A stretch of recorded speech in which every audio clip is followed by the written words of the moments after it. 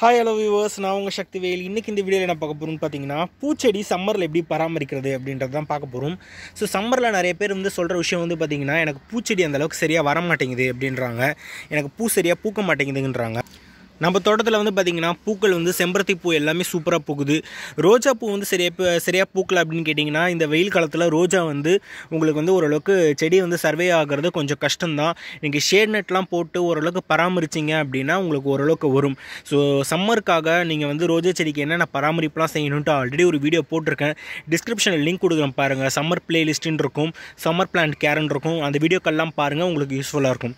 So இப்போ பார்த்திங்கன்னா பூக்கள் உங்களுக்கு செம்பருத்தி நிறைய பூக்க மாட்டேங்குதுன்றாங்க.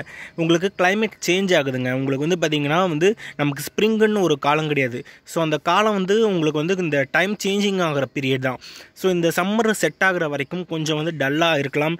எங்களுக்கு ஓரளவுக்கு செட் ஆச்சு சென்னையில். அதனால் எங்களுக்கு பார்த்திங்கன்னா ஓரளவுக்கு பூக்கள் வந்துட்டுருக்கு. ஒரு இடத்துக்கும் தகுந்த மாதிரி பார்த்திங்கன்னா கொஞ்சம் டைம் ஆகலாம். கொஞ்சம் டைம் கொடுங்க.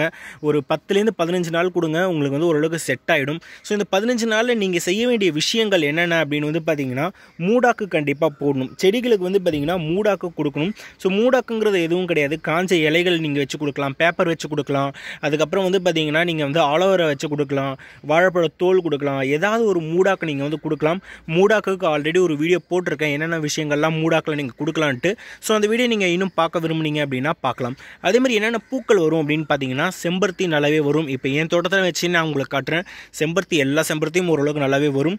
அதே மாதிரி பார்த்தீங்கன்னா மல்லிகை பூவும் சூப்பராக வரும். இந்த குண்டு மல்லி, அதுக்கப்புறம் பார்த்திங்கன்னா ஜாதி மல்லி, இந்த பூக்கள் எல்லாமே ஓரளவுக்கு நல்லாவே வரும். இந்த வெயில் காலத்தில் கண்டிப்பாகவே நீங்கள் ட்ரை பண்ணலாம். அதே மாதிரி இதில் பார்க்க வேண்டிய இன்னொரு விஷயம் என்ன அப்படின்னு பார்த்தீங்கன்னா, தண்ணி ஊற்றுறது எப்பயுமே பார்த்திங்கன்னா வெயில் காலத்தில் இலைகள் மேலே படுற மாதிரி தண்ணி ஊற்றக்கூடாதுங்க. இலைகள் மேலே தண்ணி படுற மாதிரி நீங்கள் ஊற்றுனீங்க அப்படின்னா, வெயில் டக்குன்னு படும்போது என்ன ஆகும்னு பார்த்தீங்கன்னா, இந்த இடம் ஃபுல்லாகவே நல்லா காஞ்சு போய் உங்களுக்கு கருப்பாக வந்துடும்.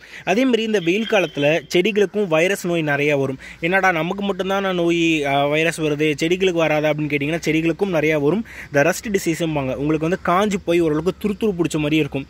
இந்த இலைகள் கார்னரில் பார்த்திங்கன்னா துரு பிடிச்ச மாதிரியே இருக்கும். என்னோடய செடிகளில் பார்த்திங்கன்னா அது ஒர்க்கு பாருங்கள், ரொம்ப ரேராக இருக்கும். இது பார்த்திங்கன்னா சில செடிகள் நிறைய பேர் எனக்கு ஃபோட்டோ அனுப்பிச்சிட்டு இருக்காங்க, நிறையா வருதுன்ட்டு. இந்த வெயில் காலத்தில் அது காமனாக வரக்கூடியது தான். அதுக்கு நீங்கள் பார்த்திங்கன்னா தண்ணி இலைகள் மேலே தெளிச்சிங்க அப்படின்னா, இலைகள் மேலே ஊற்றுனீங்க அப்படின்னா அந்த நோய் பார்த்திங்கன்னா பக்கத்தில் நிறைய இலைகளுக்கு மாறிடும். ஸோ அதனால் அந்த தண்ணியை பார்த்திங்கன்னா கீழே குனிஞ்சு இந்த இடத்துல அப்படியே நம்ம ஊற்றிட்டு வந்தோம் அப்படின்னா செடிகள் ஓரளவுக்கு ஆரோக்கியமாக இருக்கும். காலையில் மாலையில் 2 வாட்டியும் தண்ணி ஊற்றுங்க. எந்த அளவுக்கு தேவை இருக்கோ அதுக்கேற்ற மாதிரி. ட்ரைனேஜ் ஹோலும் கரெக்டாக செட்டாக இருக்கணும். ட்ரைனேஜ் ஹோல் இல்லாமல் நீங்கள் தண்ணி ஊற்றுறீங்க அப்படின்னா உங்களுக்கு செடிகள் அழுகி போயும் உங்களுக்கு சாகிறதுக்கு வாய்ப்பு இருக்குது. ஸோ இந்த மாதிரி பார்த்திங்கன்னா நீங்கள் கரெக்டாக பராமரிச்சிட்டே வந்தீங்கன்னா ஓரளவுக்கு நல்லாவே செடிகள் எல்லாமே நல்லாயிருக்கும். அதே மாதிரி பார்த்திங்கன்னா உங்களுக்கு இலைகள் மஞ்சள் ஆகிற ஒரு விஷயமும் இருக்கும். இலைகள் மஞ்சள் ஆகிறதுக்கு ஒரு காரணம் பார்த்திங்கன்னா தண்ணி கம்மியாக இருக்கிறது, அதிகமாக இருக்குது. இது 2 தான் ஒரு காரணமாக இருக்கும். வெயில் காலத்தில் பார்த்திங்கன்னா தண்ணி கம்மியாக இருந்தாலும் உங்களுக்கு பார்த்திங்கன்னா இலைகள் இந்த மாதிரி மஞ்சள் ஆகும். தண்ணி கரெக்டாக ஊற்றுங்க. தண்ணி கரெக்டாக செடிகளுக்கு போய் சேருதான்னு பாருங்கள். அதுதான் நமக்கு பார்க்க வேண்டிய ஒரு முக்கியமான ஒரு விஷயம். அதே மாதிரி நண்பர்கள் சில பேர் சாமந்தி செடி எனக்கு காஞ்சிருதுன்றாங்க. ஸோ பாருங்கள், என்னோடய சாமந்தி செடி காஞ்சி தான் போயிருக்கு. பூக்கள் இந்த டைமில் சாமந்தி பெருசாக பூக்காதுங்க. ஓரளவுக்கு பார்த்திங்கன்னா சாமந்தி செடி காஞ்சி போய் திருப்பி புது துளிர்கள்லாம் வந்துட்டுருக்கும். இப்போ பார்த்திங்கன்னா என்னோடய பழைய சாமந்தி செடி தான் இது பார்த்திங்கன்னா ஃபுல்லாக பழசு எல்லாமே காஞ்சி போயிடுச்சு. ஆனால் புதுசு பார்த்திங்கன்னா இங்கே நிறையவே வந்துட்டுருக்கு. ஸோ இந்த சாமந்தி செடி பார்த்திங்கன்னா உங்களுக்கு நீங்கள் இப்போ காயுது அப்படின்னா அதை நீங்கள் எடுக்கக்கூடாது. இப்போ காயுதுன்னு வச்சுக்கோங்க, இதை கட் பண்ணி விட்டுறேன், இந்த இலைகள்லாம் நான் எடுக்கிறேன், ரிமூவ் பண்ணுறேன்ட்டு இது எதுவுமே பண்ணக்கூடாது. சாமந்தி செடியை அது போக்கில் அப்படியே விட்டுறணும். தானாகவே வளர்ந்து தானாகவே இந்த காஞ்சதெல்லாம் தானாகவே போயிட்டு அதுக்கப்புறம் புது இலைகள் தானாகவே முளைக்கும். ஸோ நீங்கள் சாமந்தியை பொறுத்த வரைக்கும் கை தொடாதீங்க. நான் ஆல்ரெடி சாமந்திக்கான பராமரிப்பு வீடியோலேயே அதை நான் தெளிவாக சொல்லியிருந்தேன். இப்போ காஞ்சி போயிருக்கு அப்படின்னா அந்த காஞ்ச இலைகளை பார்த்திங்கன்னா சாமந்தியில் ரிமூவ் பண்ணக்கூடாது. பண்ணிங்கன்னா ஓரளவுக்கு உங்களுக்கு அந்த செடியோட பாதிப்பு ஓரளவுக்கு இருக்கும். அதனால் சாமந்தி அப்படியே விட்டுருங்க, அது நல்லாவே வளரும். ஸோ மெயின் மேட்டருக்கு வருவோம். ரோஜா செடி பார்த்திங்கன்னா என்னோடய வீட்டில் ஓரளவுக்கு நல்லாவே வந்துட்டுருக்கு. ஸோ ரோஜா பார்த்திங்கன்னா கண்டிப்பாக வரவே வராது, பூக்கவே பூக்காதுன்னெலாம் சொல்ல மாட்டேன். கண்டிப்பாக பூக்கும். பட் ஆனால் செடிகளை பராமரிக்கிறதும் செடியை பார்த்திங்கன்னா பாதுகாக்கிறதும் கொஞ்சம் கஷ்டமான வேலை. நான் பார்த்திங்கன்னா கொஞ்சம் ஷேட் நெட் போட்டிருக்கேன். அதனால் ஓரளவுக்கு இருக்குது. எனக்கு பார்த்திங்கன்னா ஷேட் நெட் இல்லை அப்படின்னா ஓரளவுக்கு நிழல் பகுதியாக நீங்கள் பார்த்து வைங்க. தண்ணி கரெக்டாக ஊற்றுங்க, மூடாக்கு போடுங்க. இதெல்லாம் பண்ணிங்கன்னா ரோஜா செடியை ஓரளவுக்கு காப்பாற்ற முடியும். ரெண்டாவது இது ரொம்ப பெரிய செடி, அதனால் ஓரளவுக்கு நல்லா சர்வே ஆகிறதுக்கு நிறைய வாய்ப்புகள் இருக்குது. ஸோ இந்த மாதிரி செடிகள் நீங்கள் வந்து கரெக்டாக பராமரிச்சிட்டே வரணும். இலைகள் மேலே தண்ணி ஊற்றக்கூடாது. பாருங்கள், புது இலைகள்லாம் வந்துகிட்டு இருக்குது. ஸோ என்னோடய ரோஜா செடி இந்த அளவுக்கு வந்து ஓரளவுக்கு ஆரோக்கியமாக இருக்கிறதுக்கு காரணம் வந்து பார்த்திங்கன்னா ஷேட் நட்டும் அதுக்கப்புறம் நல்ல ஒரு பராமரிப்பும் தான். ஸோ ஆல்ரெடி நான் சம்மர் கேரில் வந்து டீட்டெயில்டாக அந்த வீடியோக்கெல்லாம் போட்டிருக்கேன், பாருங்கள். ஸோ ரோஜா செடியும் ஓரளவுக்கு காப்பாற்ற முடியும், ஆனால் பூக்கள் அந்தளவுக்கு பெருசாக பூக்குன்னு சொல்ல முடியாது.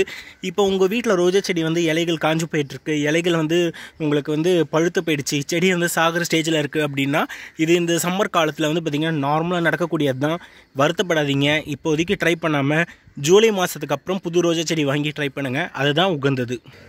ஸோ சம்மரில் வந்து பார்த்திங்கன்னா உங்களுக்கு செம்பருத்தி செடி, மல்லிகை செடி, அதுக்கப்புறம் வந்து பார்த்திங்கன்னா உங்களுக்கு சங்குப்பூ கூட ஓரளவுக்கு நல்லாவே வரும். ரோஜா செடியும் ஓரளவுக்கு நல்லா வரும். உங்களுக்கு ஷேட் நட் அந்த மாதிரி நீங்கள் வந்து ஒரு பராமரிப்பில் நீங்கள் வச்சுருந்தீங்க அப்படின்னா ஆல்ரெடி வச்சுருக்கிற செடியை கரெக்டாக பராமரிங்க. இல்லை எனக்கு செடி செத்து போயிடுச்சு அப்படின்னா நீங்கள் வந்து அதை விட்டுடுங்க. இல்லை எனக்கு புதுச்செடி நான் வாங்கட்டுமான்னு கேட்டிங்கன்னா புதுச்செடி இப்போதைக்கு எதுவும் வாங்காதீங்க ரோஸை பொறுத்த வரைக்கும். ஸோ இது நீங்கள் கரெக்டாக பராமரிச்சுட்டு வந்தீங்கனாலே ஓரளவுக்கு நல்லா வரும். அதேமாதிரி வந்து பார்த்திங்கன்னா இண்டோரில் நீங்கள் வந்து சில செடிகள்லாம் வைக்க முடியும். இண்டோரில் என்னென்ன செடிகள் வைக்கணுன்ட்டு ஆல்ரெடி வீடியோ போட்டிருக்கேன், பாருங்கள். அந்த வீடியோ குழுமை பயனுள்ளதாக இருக்கும். ஸோ சங்குப்பூவும் வந்து பார்த்திங்கன்னா நல்லாவே பூக்க ஆரம்பிச்சிருக்கு ரொம்ப நாள் கழிச்சு. ஸோ சங்குப்பூவும் ட்ரை பண்ணுங்கள். நீங்கள் விதைகள்லேருந்தும் வளர்க்கலாம், கட்டிங்ஸ்லேருந்தும் வளர்க்கலாம். சங்குப்பூக்கும் ஆல்ரெடி ஒரு வீடியோ போட்டிருக்கேன், பாருங்கள். இந்த வீடியோ உங்களுக்கு பயனுள்ளதாக இருந்துச்சுன்னா லைக் பண்ணுங்கள், உங்கள் ஃப்ரெண்ட்ஸ் நண்பர்கள் எல்லாரும் கூட ஷேர் பண்ணுங்கள். நான் உங்களை அடுத்த ஒரு சூப்பரான வீடியோ சந்திக்கிறேன். Until then, bye from Mirgona Shaktivel. Have a happy gardening day. Bye bye.